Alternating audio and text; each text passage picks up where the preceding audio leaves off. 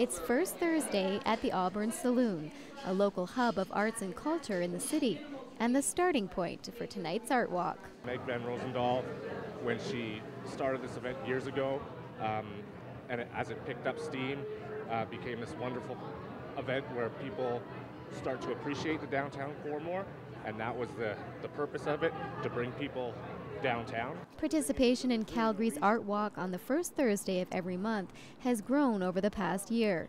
Now up to 70 people take different guided tours to learn a little more about their city and participate in its culture. The whole idea of the Art Walk is to tie different artistic experiences in one evening where a person can go experience paintings, poetry, performance, all at the same time, without really costing them any money. Most people during the Art Walk have no idea what they're going to be experiencing until it actually shows up. So there's always this idea of discovery and of surprise.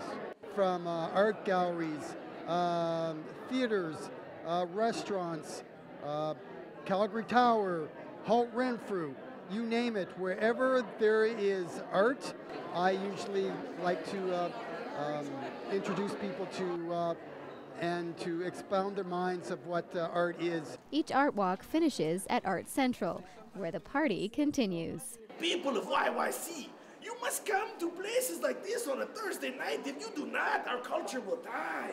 It's beautiful what they have here. There's some beautiful Christmas, holiday ornaments. Over on the other side, there's wonderful pictures of people DJing the turntables. And down here, there's a very shiny rock. Who does not like shiny rocks? El Gol Fantastico does. It's so nice. You need to come. Next time that this place Access Gallery, you come down to Art Central and we hang out, okay? And then maybe if I don't like you, I wrestle you. Right? Yeah. For Shaw TV, I'm Sheila Nyquist.